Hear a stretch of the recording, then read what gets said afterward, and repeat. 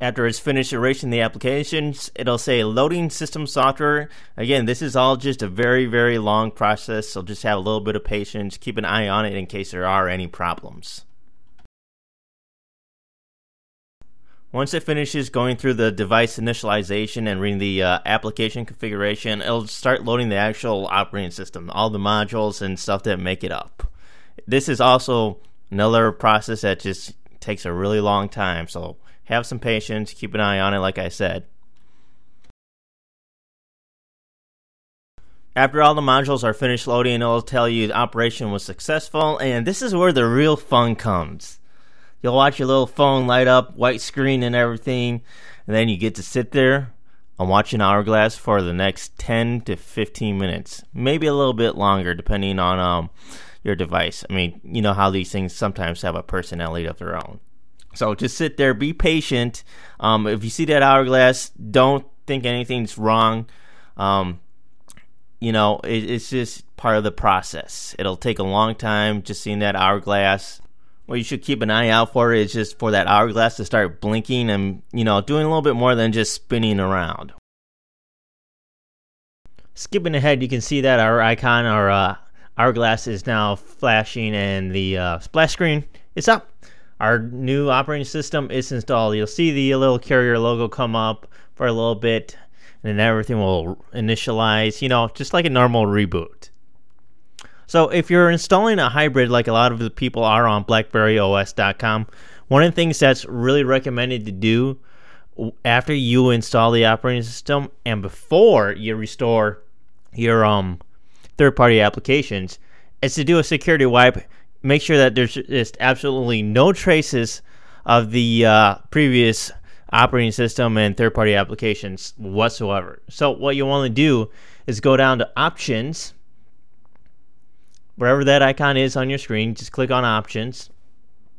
And then go to Security. Next, General Settings.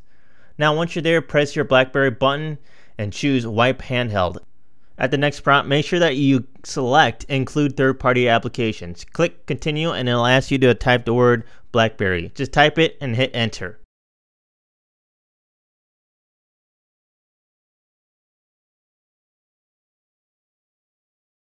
After you hit Enter, it'll give you a little warning saying, don't pull the battery. Whatever you do, don't pull the battery.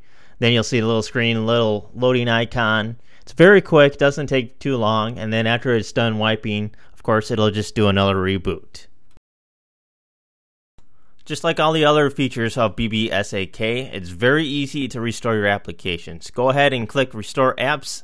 You'll see a little box that says Restore Folder must be named Backup to do this before clicking. If you don't have it named Backup, it's going to throw an error and say that there's nothing to restore. Go ahead and click OK. And you'll get another screen that says that your screen's going to flash a little bit, just like it did when you were backing up your third-party apps. Go ahead and click OK. And you'll have to wait a little bit of time for it to throw all your applications back on your phone. It'll say backup restored. Just make sure your cursor is not flashing or anything like that and it's actually back on your phone. Go ahead and click OK. Go ahead and click OK. Now let's just take a quick look and make sure all our applications are installed. Hit the BlackBerry button, take a look at the list. Yep, as you can see, all our third-party applications are back installed. And that's it. Now if you want to, you can go through back to Desktop Manager and restore all your personal information, your address book, your BlackBerry Messenger buddies, your calendar, your profile settings. Just make it however you want. That's pretty much all there is to BBSAK. Really nice program, just about a desktop manager killer. Now for something a little fun. Let's take a screenshot with BBSAK of our BlackBerry. To do this, simply click on Screenshot. It'll simply create a screenshot file for you in My Pictures and a folder called BB Screenies. To get there, all you have to do is open up Windows Explorer like we did before when we were getting rid of the vendor file.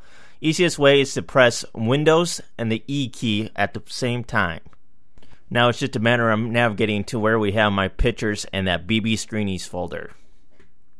There it is inside. Look inside and yep, there's our screenshot. And that'll do it for this video. I'm Suncast from BlackBerryOS.com. Hope you enjoyed watching this video, and if you have any comments, feel free to visit BlackBerryOS.com. We have forums, questions you got, whatever. Just hit us up.